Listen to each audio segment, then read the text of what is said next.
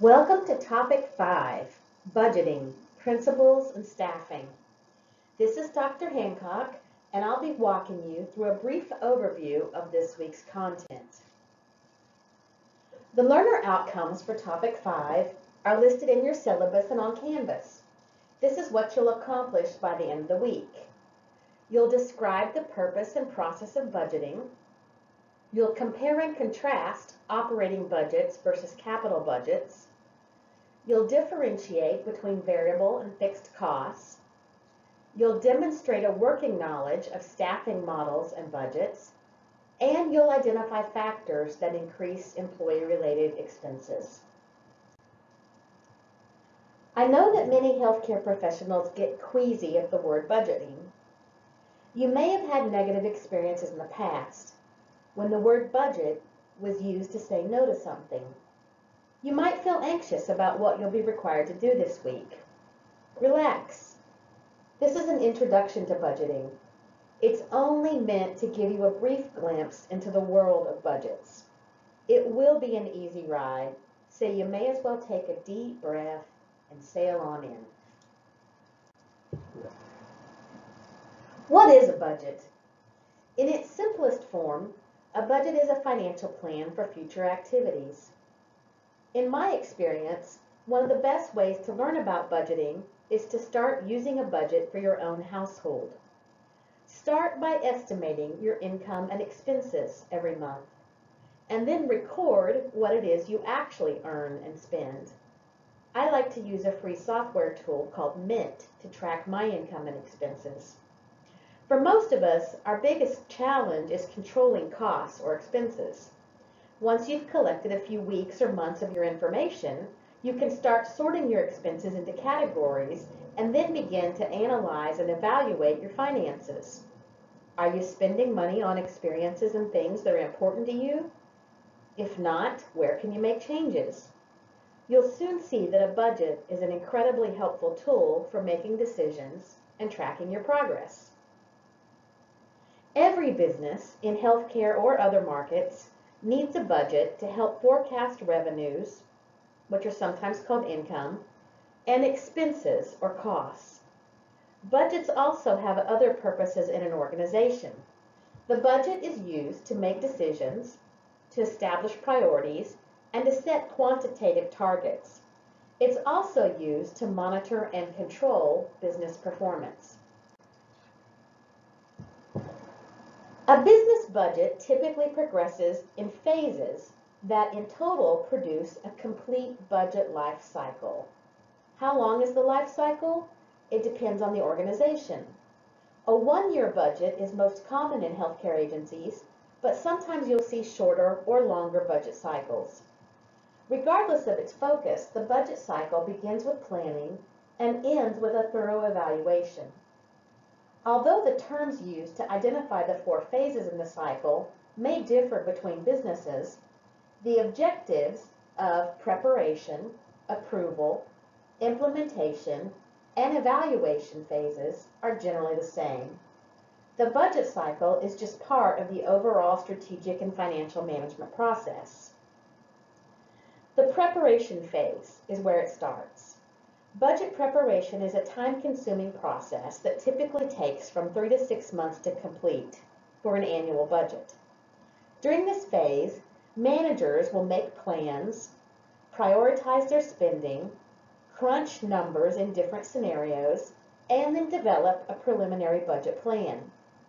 Because most healthcare businesses prepare separate budgets for each department or division and then combine these later, steps in the budget preparation phase may repeat themselves before creating a preliminary budget that's able to pass through approval. The budget preparation is usually done in one of 2 ways. Most large organizations will start with an existing historical budget, and then they'll make changes to it. Other companies may start from scratch, using what's called zero-based budgeting. You're not likely to see zero-based budgeting unless you're working on a new startup product, service, or business in healthcare. Historical-based budgeting is the norm. From preparation, you move into the approval phase.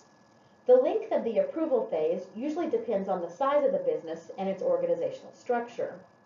For example, budget approval responsibilities in a small business might involve only the owner, or the owner and a few key managers. In contrast, medium and large-sized businesses are characterized by a formal, hierarchical organizational structure, and they typically assign approval responsibilities to boards, committees, or authorized senior-level managers. Budget approvals often require a great deal of discussion and a consensus vote before the approval phase is done. From approval, you move into implementation. This is the doing or execution phase of the budget, and it most often runs from the beginning to the end of the calendar year or a fiscal year if that's how an organization does their tax returns. Regular, consistent monitoring or accounting is critical to the implementation phase of the budget. This regular, consistent reporting makes sure that departments are following their budgets, then they're maintaining internal controls. If adjustments become necessary during the year, parts of an annual budget may return to the preparation phase and go through the cycle again. If monitoring uncovers discrepancies, like big cost overruns or spending that doesn't match the budget allocation, an internal audit could take place before the year's end. But more frequently, after the implementation phase begins the evaluation or auditing phase. The auditing phase consists of internal auditing, external auditing, or both, and it usually takes place after the year has ended. Thoroughly examining year-end financial reports and statements provide ways to assess whether the organization was compliant with budgetary constraints and to determine whether the projections or estimates that were used to create the budget were accurate. An evaluation report is created by an audit team, which includes recommendations for the coming year, and this completes both the audit phase or evaluation phase and the current year's budget cycle. We'll actually look at one of these audited financial statements a little bit later in the course. There are two primary budgeting types, an operating or operational budget and a capital budget. Your operating budget covers day-to-day expenses. This includes things like wages, rent, utilities, and purchases of items or supplies that are intended to last less than a year. A capital budget is for buying long-term assets. Assets are things like equipment and property that you expect to last for longer than 1 year. The budget for these purchases must come from the cash on hand to qualify as a capital budget expense. Nearly all businesses have a capital budget, so they continue to grow by purchasing assets that will produce income in the future.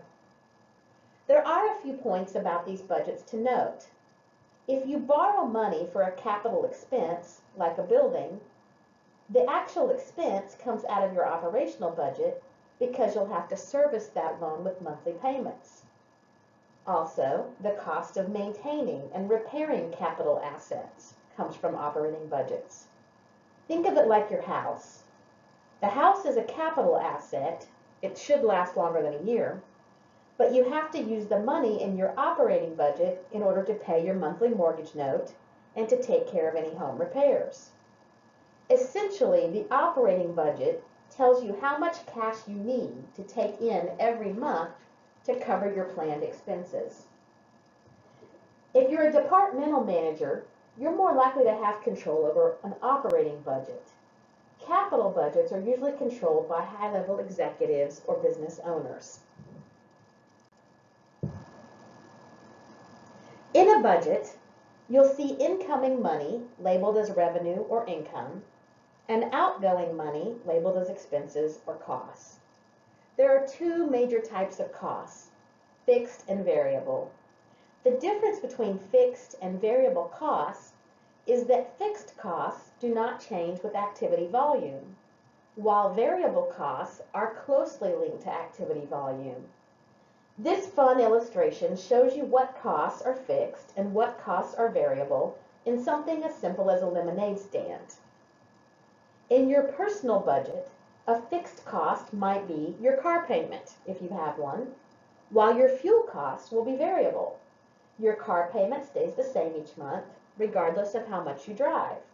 However, the fuel costs can vary greatly based upon how many miles you drive or your usage.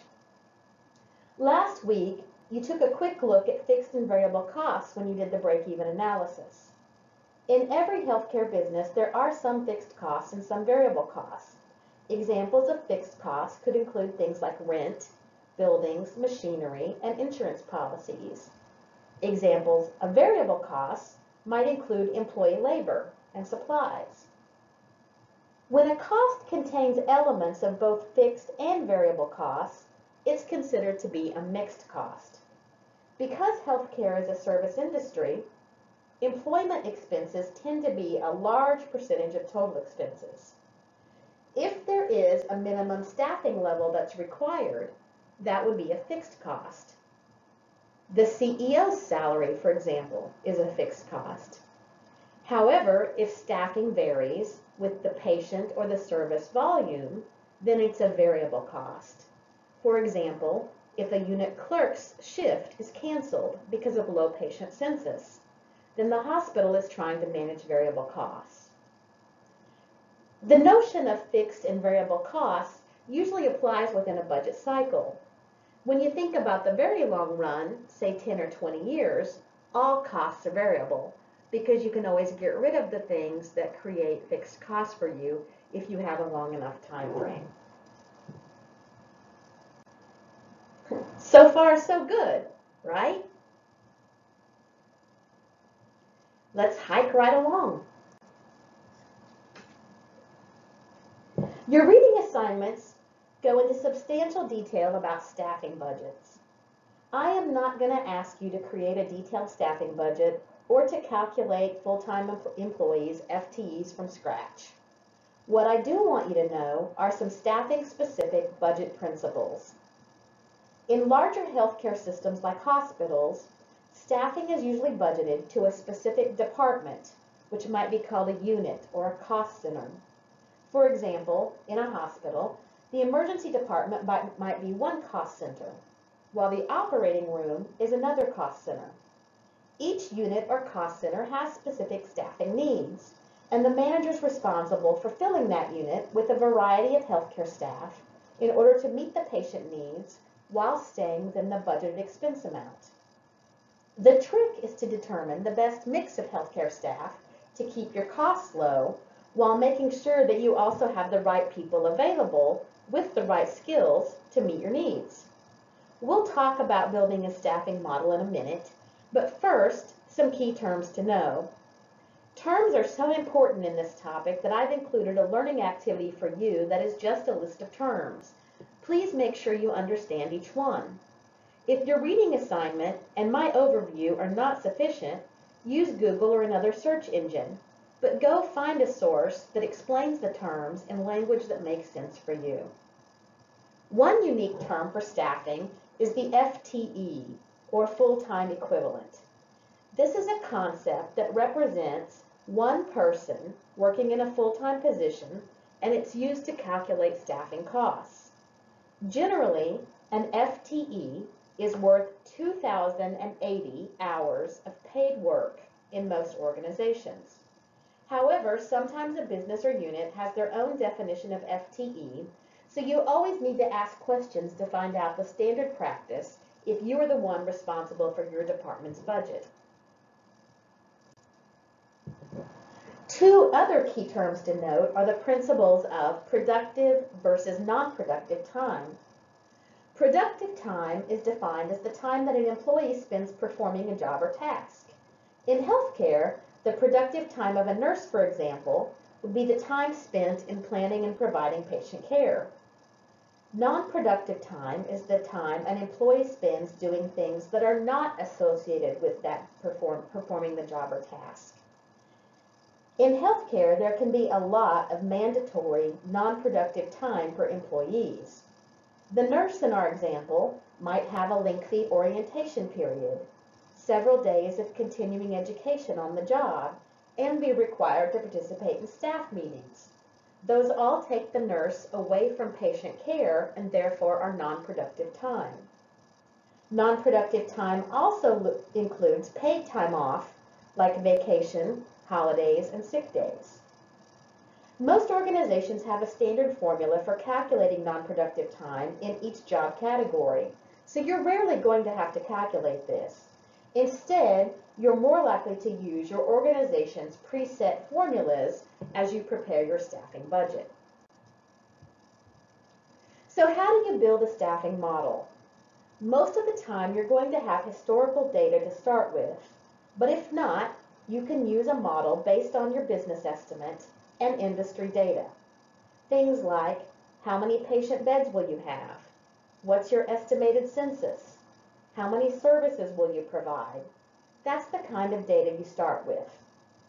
The next step is to determine your staffing mix. What type of workers do you need to provide the service? How many of each type of worker? There are legal and regulatory requirements that you may need to be aware of, as well as the best evidence available from research. If you're working in the state of Mississippi, staffing requirements are regulated for long-term care facilities and other agencies by something called the Certificate of Need, or CON program. I've posted more information for you about this program in Canvas. You'll factor in productive and non-productive time to determine the number of FTEs you need in each job category. From there, you'll calculate the financial impact. How much will this staffing mix cost? What resources do you have available to fill the FTEs? Do you need to hire full-time employees or part-time employees, or a combination? Will there be overtime or call time? Do you have access to a flexible PRN or float staff? Will you need to hire temporary or travel agency staff? And how will those choices affect your total employee-related expense? The decisions you make about staffing will have a great impact on the expenses of the unit cost center, and then ultimately the budget and the financial performance of the organization. So, those are some key principles in budgeting and staffing. Where do you go from here?